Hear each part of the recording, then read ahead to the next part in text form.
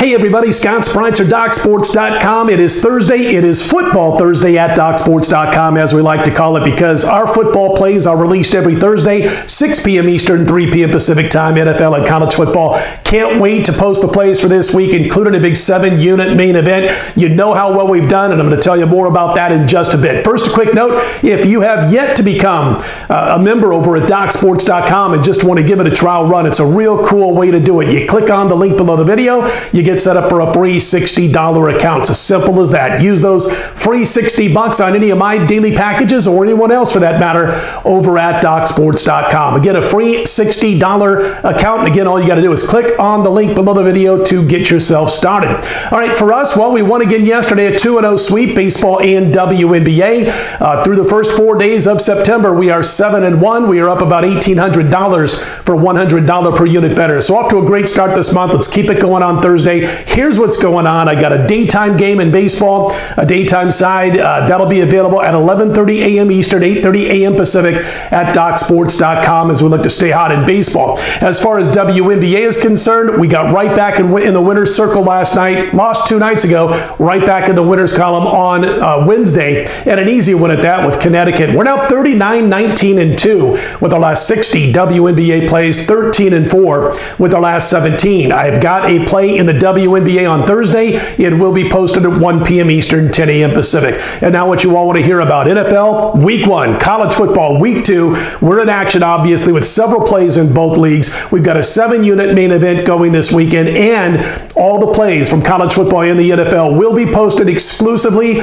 DocSports.com, 6 p.m. Eastern, 3 p.m. Pacific, Thursday afternoon. Don't miss out, guys. Last year, #1 college football and NFL combined, and as far as college football is concerned, 153 and 105. We came into this season 59% against the spread.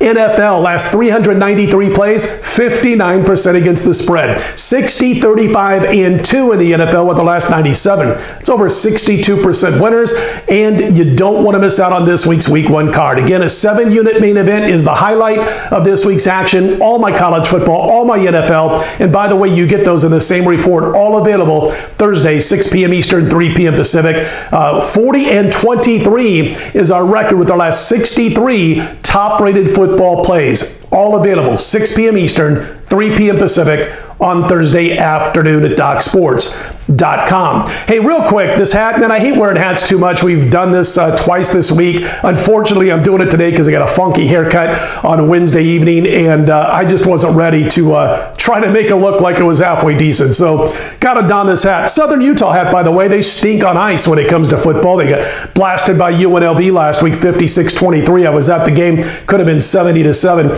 If Northern Iowa can get over losing that overtime game against Iowa State this past weekend, they ought to have zero problems at all and suffer very little resistance against Southern Utah. But it's all about that mindset out of Northern Iowa. If the Panthers got it together between the years, get over that loss against their in-state rivals, then Northern Iowa could be in for a big win against Southern Utah this weekend. Just thought I'd throw that in there because I happen to have the hat on, and when I saw myself on the video looking straight ahead in the camera, thought we'd point that out. It was a play we kind of looked at after the lines came out, and it was a situation where I'm like, just can't get over the fact on whether Northern Iowa is going to have the right mindset coming off that overtime loss against Iowa State.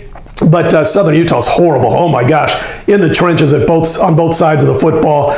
Just a bad football team. All right, enough about that. Let's get to our free pick, our official free pick for Thursday. It is Major League Baseball, Miller Park, Cubs and Brewers. We got Quintana going for the Cubbies. For the Brewers, they're going to send Anderson to the mound. Listen, as far as Chicago's concerned, if they're not able to overtake the Cardinals and win their division, all they got to look at is their performance in road night games this year. 18 wins, 32 losses, including 16 and 23 when those games came against right-handers. They're going to face a right-hander tonight. They're not hitting these guys well in night action, whether they be southpaws or righties, and I think that's what's going to happen again tonight. As far as Milwaukee's concerned with Anderson on the mound, just look at his last 7 starts. He's got a sub-3 ERA, a sub-1 whip. He's got a chance to get some revenge against Chicago, and I certainly believe he will in this game, but maybe not a win. We like the under in this game. I don't care about the side. I like the under in this contest. and I think Anderson's going to pitch well and fare well. On the other side, you're going to have Quintana on the mound for the Cubbies. He does his best work at night, sub-3 ERA, doing his best work on the road. Situation he's in tonight, I think you're going to see both teams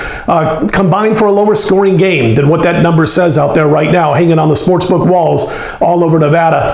Again, I like the under between the Cubs and the Brewers. That's our opinion, our free pick for Thursday's card with Quintana taking on Anderson on the mound. And again, don't forget about Football Thursday, DocSports.com, all my college football, all my NFL, my CFL, all available 6 p.m. Eastern, 3 p.m. Pacific on Thursday. Baseball at 11:30 a.m. Eastern. It's a day game. WNBA will be available 1 p.m. Eastern on Thursday. All right, listen, if you like these videos, click on that thumbs up button. Be sure to subscribe. I'm Scott Spreitzer, DocSports.com. Let's put Thursday in the win column. And when I come back on Friday around 5 a.m. Eastern, 2 a.m. Pacific at the latest, we'll be catching you up on all those sharps versus Joes, those wise guys against the public, where all the betting action is, the big moves, all that good stuff for the weekend of college football and NFL coming up. That's Friday morning, all through the day. That video will run on Friday. All right, let's have a great one. Let's put Thursday in the win column. We'll talk to you then.